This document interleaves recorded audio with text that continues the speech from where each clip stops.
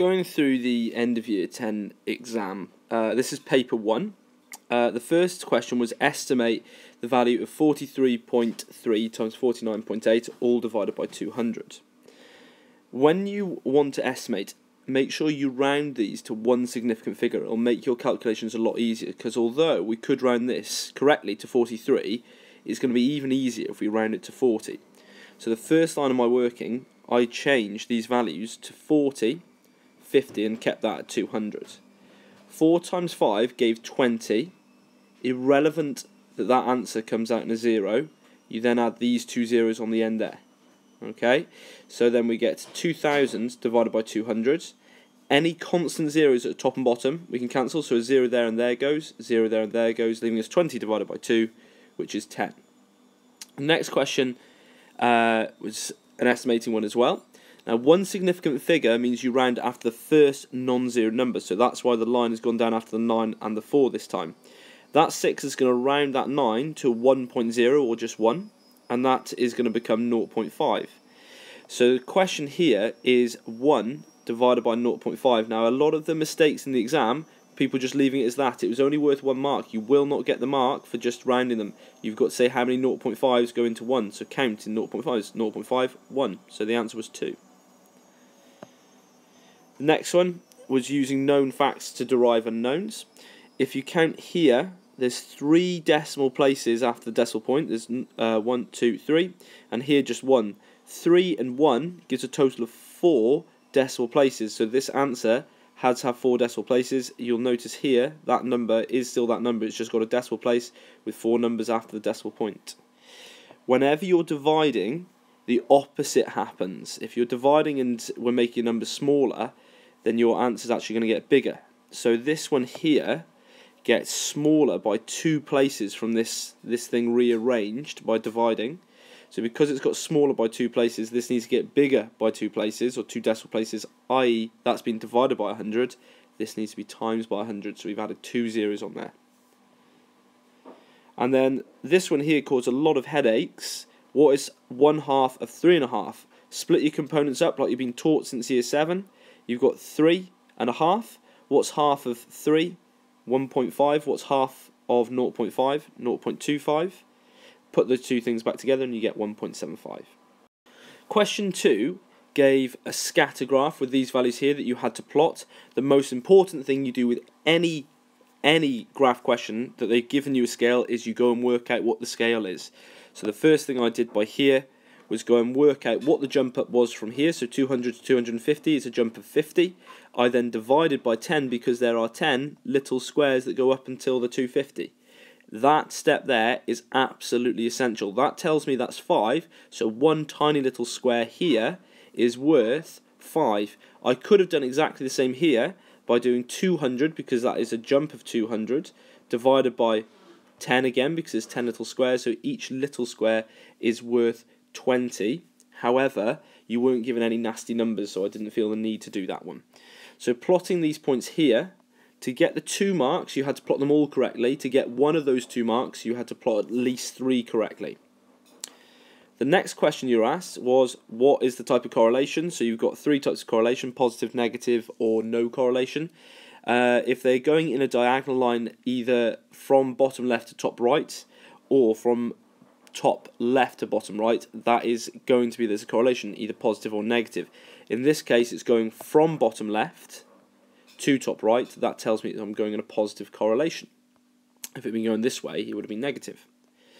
By eye, draw the line of best fit. Now when it says by eye, that just means draw what you can see. If it did not say draw by eye and it is worth 2 marks, you'd have to go and find the mean value. So you'd add up all of these points here and divide by 1, 2, 3, 4, 5, 6, 7. So you add all those up and divide by 7. Add all these up and divide by 7. You'd have to plot that point, and your line of best fit, this guy, would have to go through the mean point, which you would have plotted and circled. However, this was a non-calculated paper. That's unlikely to come up in a non-calculated paper. That is much more likely to come up in a calculated paper. It then says estimate the amount of money that that may have been taken by ice cream sellers during one day that had 6,100 people attended the festival on that day. So you come to your graph here, you look for 6,100, so that's clearly going to be exactly in between 6,000 and 6,200. You draw up to your line of best fit, and then you come across and read off the value. For me, that was £375. However, you do not have to have 375 to get the answers, no matter what your line of best fit tells, as long as it's obvious that you've gone and worked that out properly.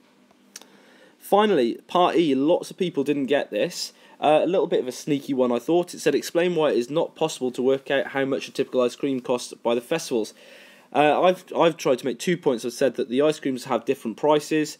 We're only told how much the sellers take based on a number of people. We don't know how many people actually bought ice creams, so how on earth can we tell how much one ice cream sells? Question 3 created a headache for more or less everyone who I taught in Year 10.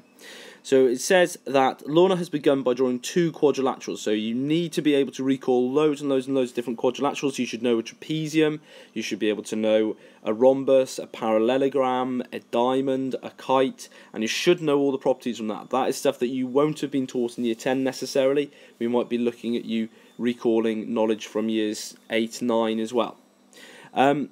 We're told here, the key word, is that she's drawn the diagonal. So lots of the misconceptions in this was people used the line that was already drawn to try and draw the shape that they said, and that's wrong. It's the diagonal of that was already drawn, so actually no sides of the shape at all.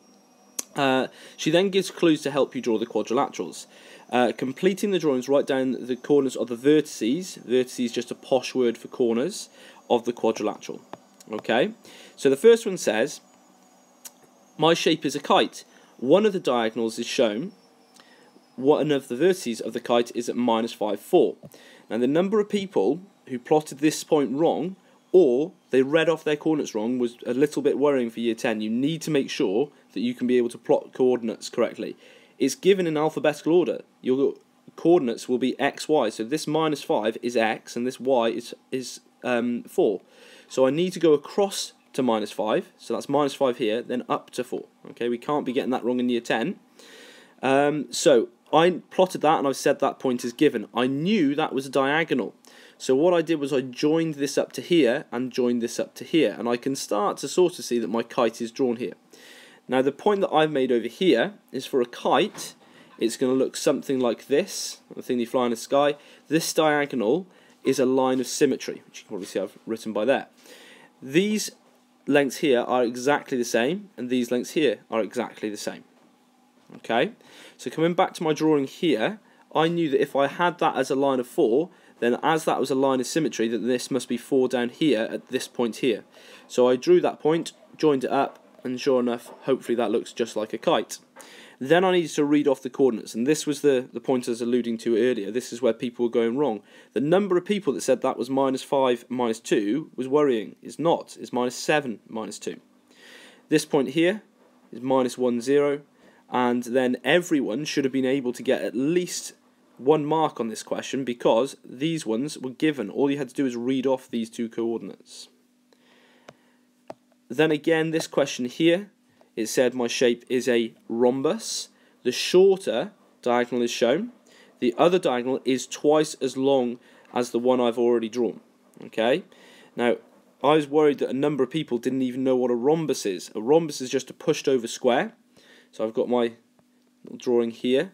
It's a pushed over square, so all the sides, these dashes mean all the sides are the same.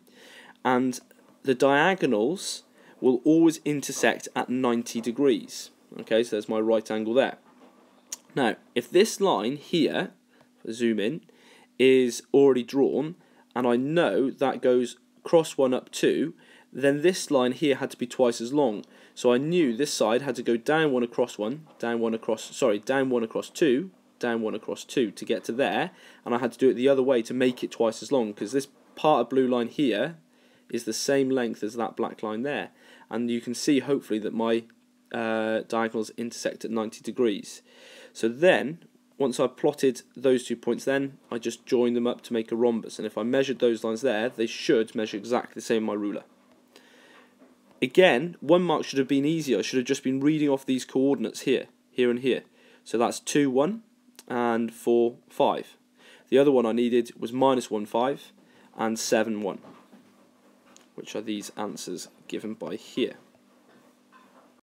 Okay, question 4 tells us the area of the trapezium is equal to the area of the right angled triangle. Now the key thing about this is that formula for a trapezium is given in the exam. So it's this formula here, so you don't need to know it, you just need to know how to use it. A plus B are the parallel sides, so these arrows here tell me they're the parallel sides. So in this case the top and bottom, but not necessarily, they could be either side if that was rotated round by 90 degrees. Okay, so I have substituted into that, so if I come here to find my other answer, I get a half of the top plus the bottom, or the parallel sides, which is, through BIDMAS, do the brackets first, is 16, half of 16 is 8, 8 times by 5 is 40 centimetres squared. Now the key thing here was that we were told that this area is equal to the area of the right angle triangle. So what I had to do on the other side here was use the formula for area of a triangle, which is base times by height divided by 2, or a half base times height, either way round. So that 40 from that answer is the same 40 here because they are the same area, they are equal in area. So subbing into that, the base of that triangle is x, that's what they've called it, the height is 10, so x times 10 divided by 2, I could write that as 10x if I wanted to, or just x times by 10 is fine. I've taken my divide by 2 round to the other side to get times by 2, so that's become 80.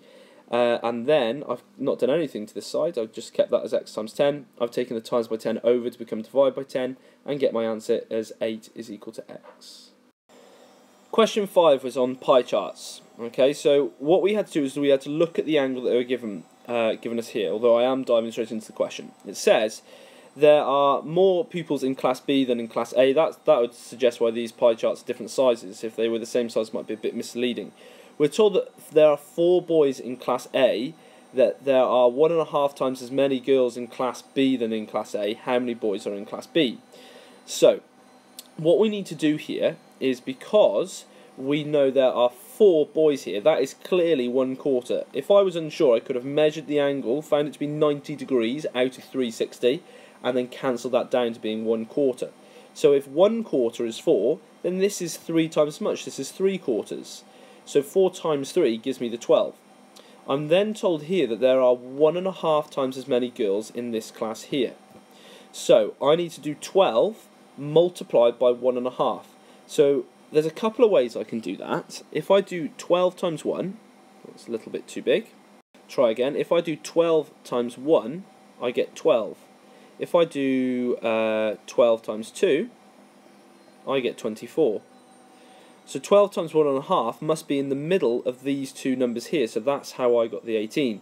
Another way of doing it, when you times them by 1.5, is to find half of 12, which is 6, and just add it on to 1 times 12, so you also get 1.5. Finally, I had to go and work out what fraction that is. Now, some people can spot this, I just can spot it as 1/3.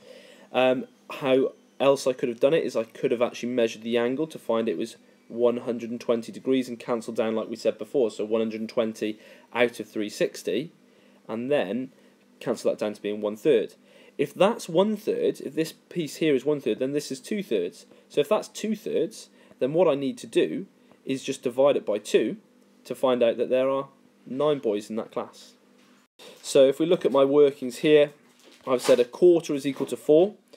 So the boys is equal to 4, so the girls 3/4 must be 1/4 times by 3, which is 12. There I've done my 12 times 1.5 to get 18 by here, and I've stated that that is 2/3. So 2/3 is equal to 18, so 1/3 must be half of that, which is the answer 9 altogether. Question 6 on the algebra was done really, really well. A few common mistakes made that we see all the time, just be careful that you don't make these. You always want to start by choosing the smallest of the two x's, so 6x or 4x. So 4x is smaller, so I'm taking 4x over, now not just the 4, the entire thing, 4x. So I'm moving it over to this side, so the sign that's changing is the positive that is in front of the 4 that's not written when you start a sentence. So that will become minus 4x, and this minus 27 is coming over and that will become positive 27. Do not forget that this is minus 13, that was the main issue I saw here. So, getting that onto the other side here, I got that 4x changing to the minus 4x, that 27 changing to a positive 27, and then just solve as follows. So 2x equals 14, so x equals 7. The next one here, a number of people took this divide by 2 over too early and times by 2. it's still exactly the same sort of idea as the ones above. You do anything that's not physically attached to the x first. That's what goes. So that positive 18 goes over and becomes minus 18. And then that divide by 2 goes over and becomes a times by 2. Next one, factorise, means put back into brackets. So the common thing that's in both of these, y squared minus 5y, well, the thing I said twice then was y. So I pull out a factor of y. I always pull out the factor with the lowest power of y. So this hasn't got a power. It has really, the power is 1. So it's the y that comes out. And I divide both of these terms by y. So y squared divided by y would be y. And 5y divided by y would just be 5. So then if I expanded this bracket, I get y squared minus 5y, again to get back to that expression here. And then this one here, y times y squared, again we said before, if that hasn't got a number written there, it has got a power, it's 1. When you're multiplying powers add together. So y times by y squared is y cubed, plus 4y, to get that bit there. And then the inequality, a couple of people miss this, is exactly the same as solving an equation. You just have to put that inequality sign there the entire time, and do not put an equal sign. Again, I saw a number of people make that mistake. First things first, taking that minus 6 over to become a plus 6, so that became 36.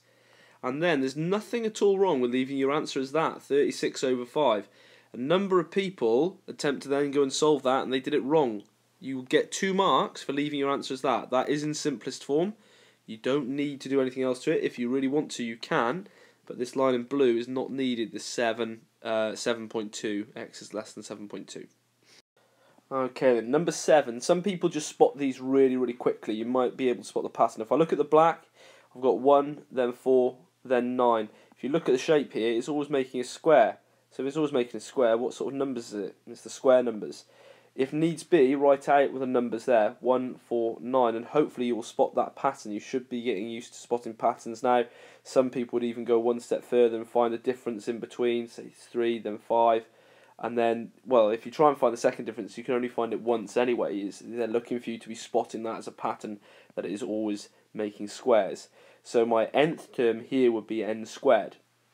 Now for the white ones, it probably is a good idea to go and write down how many you've got. So 1, 2, 3 in the first pattern, 1, 2, 3, 4, 5 in the next pattern, and then 7 in the final pattern. So that is going up in 2's every single time. So if it's going up in 2's every single time, we can say it's 2n, because that's the 2 times table that goes up in 2's every single time. And then 2 ways to do it. You could either write out the 2 times table above this sequence here, which would be 2, 4, 6, and then say, right, what do I do to 2 to get to 3? What do I do to 4 to get to 5? I'm adding 1 every time. However, you can come and find the term in front of the first term here. What would this number here be? Which obviously doesn't really exist, so I'll put it in a box. And that would be 1, but what sort of 1? It would be positive 1. So my sequence would be the 2n, 2 coming from that going up in 2's every time, and the plus 1 being that 1 in front of the 3. Okay, there we go. For the next question beneath that, it was standard form. Now this trick only works when you have minus numbers. Don't use it all the time. When you have to the minus 2, that means it's going to be a really small number, and it is 1, 2 zeros. There's a link between those two, but it only works in negatives, that trick. What's really happening is we're saying how many times does this decimal point have to jump to be in between the 2 and the 1 here. So it jumps once, twice. That's why that is a 2 really, but that trick only works in minuses. Pretty disappointed with the next one. How many people forgot what a half meant? If you showed me anywhere that the half means a square root of 400, you got a mark. That's what half means. The half is the square root, so a third would be a cube root. The minus bit here, I've tried to colour coordinate this. The minus means 1 over, so whatever you have will be 1 over, and then what it would normally be. So 1 over the square root of 400, which is 1 over 20. For the next question, lots of people didn't like this. They didn't like trying to describe it in algebra, and I think a couple of people didn't, just had a guess and just managed to potluck it. What you need to do is try and work on this shape here. You've got a triangle here, and you know stuff about triangles. Angles in a triangle add to 180. Looking here, I can spot an F angle, a corresponding angle. So this angle here and here are the same. The same is true here with the C. So this angle here is also C. So using angles on a straight line add to 180. this angle inside here, the blue bit, is 180 minus c. So what I've done now, and you can see here I've described exactly what I've done. I said I found B and C by using corresponding f angles, and then use those angles on a straight line. Now by using angles in a triangle, I'm saying that this angle here, plus this angle here, plus this angle here, must equal 180. Conditions of angles in a triangle. So I've said A plus B plus 180 minus C is equal to 180. I'm now going to take that plus 180 over, and it will become minus 180. So 180 minus 180 is gone, there's nothing left. So now I'm going to take C over, because it says find the size of angle C. So I want C to be positive. I didn't like the fact that it was negative. So I got that A plus B is equal to C. So that is doing what it's asked me to there. The bird feed question went down quite badly. Not a lot of people understanding exactly what to do with the first bit, and again missing bits in the second bit and sort of not quite understanding the question. So I do want to spend a bit of time talking this one through. This is a ratio question. We're told we've got 2 grams of buckwheat, 3 grams of millet, and 5 grams of sunflower seeds. How much millet is there in an 850 gram bag of winter mix bird food? So what you needed to do was add together the parts. So 2 plus 3 plus 5 is 10. You then need to divide the total amount by 10 to find out how much one part was, and then we're asked for millet here, which is the 3 parts. So I need to do 85 times by 3. So you can see here, because this is a non-calculated paper, I partition my numbers into 80 and 5, tripled that, put them back together to get 255 grams.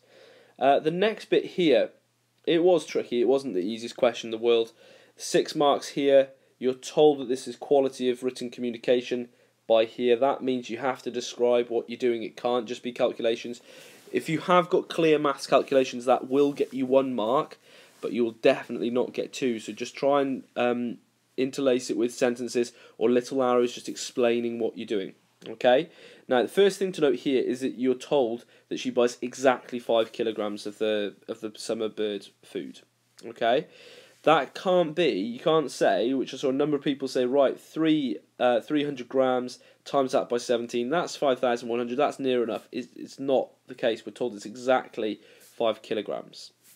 So we have to try and find the cheapest option. So you have to try and think of different ways to make 5 kilograms. And again, it's just come to mind. What a couple of people did was they tried to find out what the price for every 250 grams was, or something to that effect, which isn't the worst thing in the world to do, but that's not what you're asked to do in this case. If it is saying what is the best value one, then that's actually quite a good idea to say, right, let's find a number that each of these go into. So say 50 grams, let's find out how much 50 grams of this would cost, 50 grams of this would cost, and 50 grams. But that wasn't what it was asking. It didn't say what's the best value, it said what's the cheapest option to buy exactly 5 kilograms.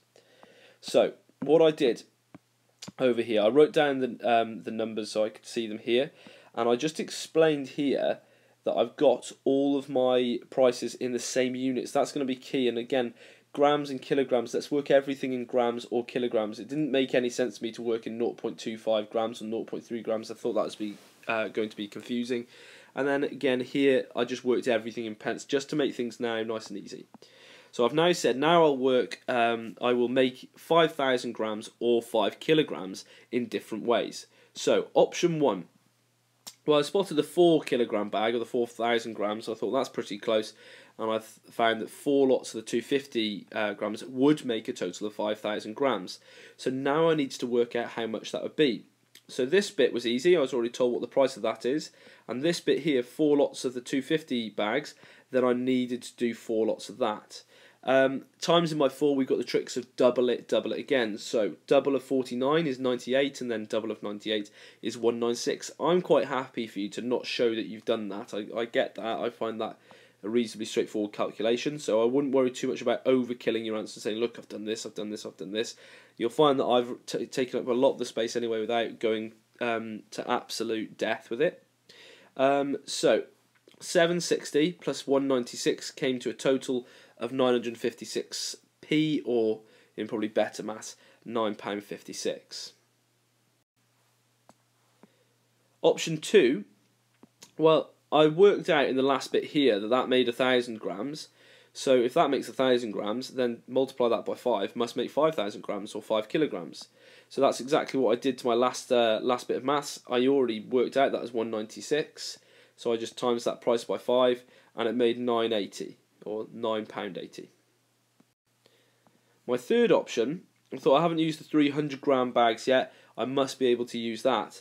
Originally I thought, right, how many is the maximum 300 bags I could get in, which would be 4,800, but then I've got no denominations that fit in exactly to 5,000, so I worked backwards and used 15 bags here. So 15 bags of that came to 4,500 grams, and 2 bags then came to 500 grams. Totaling that together gave me the 5,000 grams. So then I needed to do 54 pence times by 15. So again, you can see I partitioned the 15 into 10 and 5. Times that by 10 was quite easy, and then times by 5 was quite easy because it's half of this answer here. I needed 49p times by 2 of the 250 bags, which came to 98p, which came to a total of £9 and 8 pence. And for me, that's as far as I could go. I couldn't think of any other cheaper ways of making it, and then I've just concluded here what I did. Okay, the next question here, this was a simultaneous equations question, and it sort of set that up for you as well. It told you that you've got 2 bottles of blackcurrant cordial, 3 bottles of soda water, and you're told here how much it cost, and then 4 bottles of blackcurrant and 1 bottle of soda water is that much. Simultaneous equations are 4 marks. This is 5 marks because you had to set up the equation. So believe it or not, you get just 1 mark for writing the red and the blue line here. Okay. Next, you had to get the coefficients the same. Some ways that I saw were probably simpler than my way here. I've times by 1 and times by 3. The reason why I've done that is I've decided to get the s's the same. To get the s's the same, whatever this number in front of the s, I have to multiply it by here, and then vice versa here, so that 3 comes down here. What that does is it will get the s bits exactly the same. I could have times this by 4 and this by 2, or I could have times just the top one by 2, because 2b times 2 would give me 4b, and it would cancel the b's out. Okay, so a number of different ways to get it there. The way I did it was I did what I said here, times by 1 and times by 3. So this one here stayed exactly the same for number 3. It didn't change whatsoever. And this one here, make sure you triple absolutely everything. So we get 12b plus 3s. And then 248 times 3. If I was to do it in my head, 250 times 3, 250, 5 quid, 750. And then 2p less times that by 3 would be 6p less. So that's why it's 744. But as you can see here, I just did a check just to make sure I hadn't done it wrong. 4 take away 3 works better than 3 take away 4, because 2b take away 12b will give me minus 10b. Don't want any negatives there, so I've reversed the order. So I have then done 4 take away 3, which gave me 10b. The s's cancel, no more s's, and then 744 take away 204 comes to 540. So that is 0.54 when it's divided by 10, or 54p. I thought it looked a bit nicer in pence here, so I wrote it in pence. And then I've substituted that b was 54p into 1. I chose 1 because these numbers were smaller, so I thought it would be easier. Although looking at this now, this one here, I would have only had to have 54p in it, so maybe it would have been easier. But it doesn't matter which one you do it in. So I've got 2 54s plus 3 s's is 204.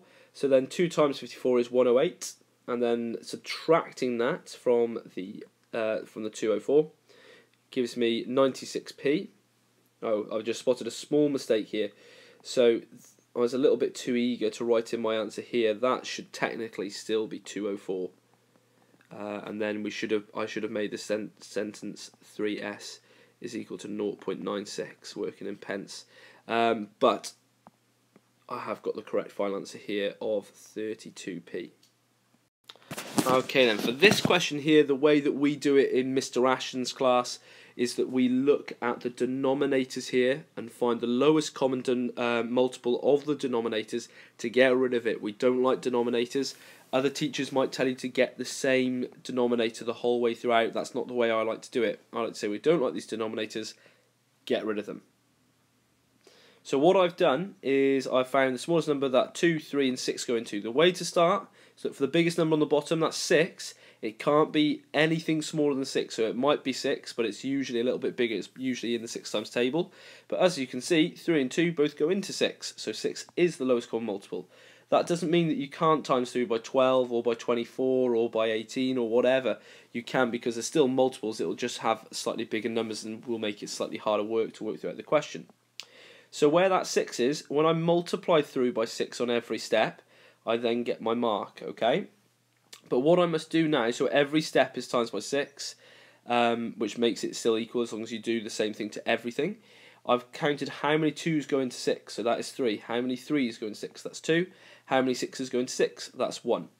Next, I'm going to expand out the brackets, so I've tried to keep those colour-coded. So this 3 here in red gave me the 18, and the 3 times x was positive 3x. So lots of people getting that absolutely fine. This was a plus 2 times by 2, so that gave me positive 2.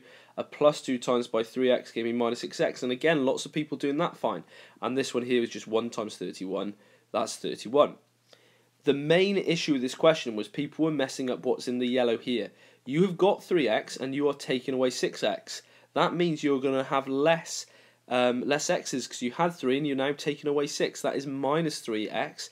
Way too many people said 3x. Be careful. So you should have had 18 plus 4 is 22 minus 3x, or you could have had minus 3x plus 22, doesn't matter which way around, is equal to 31. Now taking the 22 over, you should get 9. And again, I saw some funny answers there. Be careful. 31 take away 22 is 9. Worst case scenario, write down by the side using the old school methods. 1 take away 2, can't do it, borrow 1. 11 take away 2 is 9. 0. Okay, trust me, it is definitely 9. Minus 3x is equal to 9. Take the minus 3 times x, so we're taking the minus 3 timesing x over to the other side, so it goes over as a divide by minus 3. Okay, so 9 divided by minus 3. Now, lots of people actually just left their answer as that, and as far as I'm concerned, that's good enough, because that is correct. You can cancel it down. It does cancel down very nicely to minus 3. Okay, the composite shape question here. So we had to work out what shapes we had here. So we're told a semicircle is joined to a square. So if that's 8 centimeters, then that's 8 centimeters as well. And then just so I can get my parts of a circle, because if I'm going to be working an area, because it says calculate the total area, then I need to know what its radius is. At the moment, I know the diameter of that. Now the beauty of this was it said leave your answer in terms of pi. So there's very little working out to do here, and people were just making harder work than they needed to. So the first thing that I did was I said this area is made up of a square and a semicircle. The formula for a semicircle is pi r squared divided by 2. Lots of people forgetting that divided by 2 bit. It's divided by 2 because it's a semicircle. It's a circle cut in half. So it's pi r squared for a circle, pi r squared over 2 for a semicircle. To get the square, it was just 8 times 8. So it was 64. To get the semicircle, it would have been pi times by the radius squared. So that's 4 squared, not 8 squared, and then divided by 2. 4 squared is 16. 16 divided by 2 is 8. And then 8 times by pi is 8 pi, because it said leave your answer in terms of pi. So you didn't even need to work that bit out. Lots of people going and actually putting in that pi was equal to 3.14, multiplying that out, add them together correctly, but not getting the full 2 marks. Because for the 2 marks, it said you must leave your answer in terms of pi. So it actually made it even easier for you than you thought. For the bit below, anything to the power of 0 is 1. You must have heard that about a million times now from me. Anything. So that is 100 to the power of 0 is equal to 1. X to the power of 0 is equal to 1. ABC to the power of 0 is equal to 1. Anything to the power of 0 is 1. Okay, you've got to remember that. That's very, very, very, very, very important, because when it comes up, it's one of the easiest marks on the test. The next one, standard form. Remember, the tens deal with the tens, the numbers deal with the numbers. If it is coming up in a non-calculator paper, it will be reasonably straightforward. 4.5 divided by 9. You should spot that 4.5 is half of 9, so that is 0.5 there to deal with the numbers. When you are dividing powers, you subtract the powers, so that is 8 minus 12. 8 minus 12 is minus 4. Okay? The issue with this, leaving this as your answer, you'll get 1 mark for writing that. You will not get the 2 marks, because the issue with this is that it is not in standard form. To get in standard form, you must be in the form a times 10 to a power, where a is a unit. Okay, so 1 is fine, but it's got to be smaller than 10, so 9.99999 again would be fine. It must be a unit, and that is not a unit. So to make that a unit, I've times by 10, but if I times something by 10, to keep it equal, I've got to divide by 10 as well. So I'm dividing by 10 again here, so effectively I'm doing 10 to the power of minus 4 divided by 10 to the power of 1. So that becomes 10 to the minus 5. Okay, so that's how I got that minus 5 there. Final question. Way too many people read that it was a histogram and just drew a bog standard, easy bar chart / group frequency diagram that you could do when you were like in year 4. Last question of a GCSE will not be that simple. If you think it's that simple, you've missed something. Go back and read the question. A number of people still highlighted it was a histogram, wrote down this formula here, which you've been told to write down, and still missed what to do with it. Okay, you've got to be careful here. It said draw a histogram. If you drew a bar chart, absolutely no marks straight away. That's not a histogram. A histogram is a bar chart, but it is different to a bar chart because it is plotted against frequency density, not frequency, and the bars are of unequal width. Okay then, so I wrote out my formula here. Frequency density is equal to frequency divided by class width. I then worked out what the class widths of each of these were. So between 0 and 20 is a class width of 20, 20 to 40 is a class width of 20, and so on, and so on. Apart from the last one, which is a class width of 40, because it goes from 80 to 120. To work out the frequency density, I then need to do 36 divided by 20. So the way I did that was I divided by 2 and then by 10, because dividing by 2 then dividing by 10 is the same as dividing by 20. I broke it up into numbers at times to make 20. I did the same here, I did the same here. Well, in fact, actually 20, how many 20s go into 100 was slightly easier. And then this one here, I divided by 4 first. In fact, I've just spotted, no I haven't, scrap that. I said how many 4s go into 8, which is 2, and then 2 divided by 10 is 0.2. Okay, so if your axes did not have frequency density there, you can expect 0 marks. So because the highest frequency density was 5, I didn't actually use the last 2 points here. I only went up to 5. I chose a nice scale for myself, and then all I had to do was fill in the data that I'd already worked out. Just because you didn't get those marks, however, it didn't mean that you couldn't get these marks here. Slightly tricky, and you had to think about it. It says 220-year-olds were set the same task. So if I go back and read what this says, it says the time taken to answer a short questionnaire was measured for each person in a group of 210-year-olds. So the difference this time is that it's 220-year-olds. So you'd assume that 220-year-olds would be quicker because they're that bit older, but that's not necessarily the case. It says the times taken to assume the short questionnaire were recorded using the same time intervals as were used for the 10-year-olds. The median time for the 20-year-olds to answer the short questionnaire was 58 seconds. Gemma says the median for the 10-year-olds is the same as the median for the 20-year-olds. Fred disagrees. He says the median for the 10-year-olds could be less than the median for the 20-year-olds. Explain why either Gemma or Fred could be correct. So the first point I've made here said the median time for the 10-year-olds is the 100th person, which is in the 40 to the 60th category. Okay, the way I worked that out was I came back to here, I did 200 divided by 2 because the median is the middle, so I'm looking for the 100th person. And again, this is going in order, isn't it? 0 up to 120. So the 36th person was in here, the 36 plus 44 is 80, so the 80th person was in here, so the 100th person was in this category. Okay, he was in this category here, the 40 to 61. So coming back over to here, if we look at what their one was, look, the median for them was 58 seconds. That's in the same category. So Gemma, making this statement here, the median time for the 10-year-olds is the same as the median time for the 20-year-olds, is absolutely fine. Okay, so that's exactly what I said there. I said, therefore, Gemma could be right. In fact, I've just spotted a literacy mistake there. So that should be right like that, shouldn't it? Because 58 seconds is in the same category, hence she's correct. But if we use a little bit more analysis here, we've got 100 people here. So you'd expect that to be split up evenly, those 100 people to be split up equally between the 40th and 60th. It may not be the case. It may be that they were really close to a minute, but it may not be. It may be that they were really close to 40. So what I would expect, if that was 100, if this ran the distance of 100, I expect the 20th person to be here rather than right at the end. Okay? So I expect them to be vastly quicker than the middle. So if the 50th person, I expect to be at 50. Okay, because 50 is half of 100, so I expect them to be bang in the middle of 40 to 60.